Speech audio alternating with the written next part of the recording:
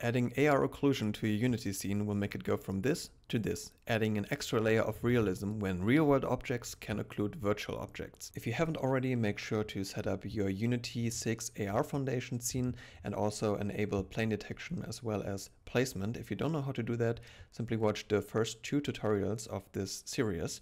Then go to your XR origin under the camera offset, click on the main camera and scroll down. Click on Add Component and search for AR Occlusion Manager and add it. Here we do have a few settings to enable environmental depth as well as human segmentation. And let's first of all increase the size here of the settings, and we do have fastest, medium and best. For now we're gonna choose medium. I've done some testing in the past which showed that it's not only this setting but actually the phone that you are using makes a huge difference on the quality of the occlusion. For now I think medium is fine, but make sure to test around with it and also make sure to enable temporal smoothing to make occlusion more smooth.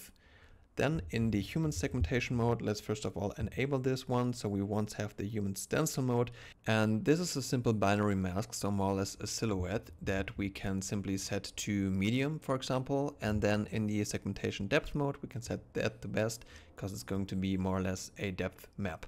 Then we can prefer environmental occlusion, and we are done with implementing the occlusion. So then when we are on device, we can see that not only the environmental occlusion was working, but also the human segmentation, in this case with a hand, is working great.